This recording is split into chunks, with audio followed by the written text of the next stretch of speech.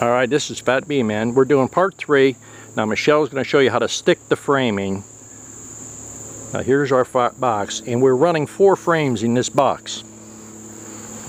And you can see we got enough beads in there to cover the cells.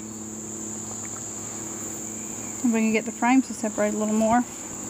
See if you can pull those frames apart for Wade. There it goes. Got them apart? Mm-hmm. This end. Okay.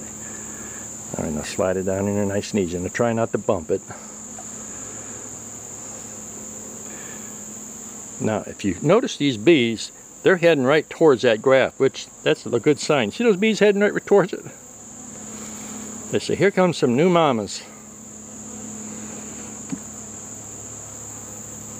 Alright, take these 2 frames on this side and bring them to you just a little bit.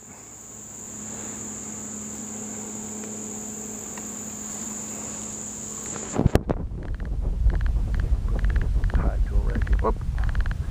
Get this separated a little bit so you have enough room for the bees to come in.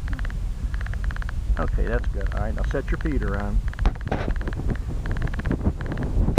Alright, now we set one corner on our feeder and we rock it back and forth. As you come down, it moves the bees out of the way. And then we're going to leave this up so we go get feed. Right.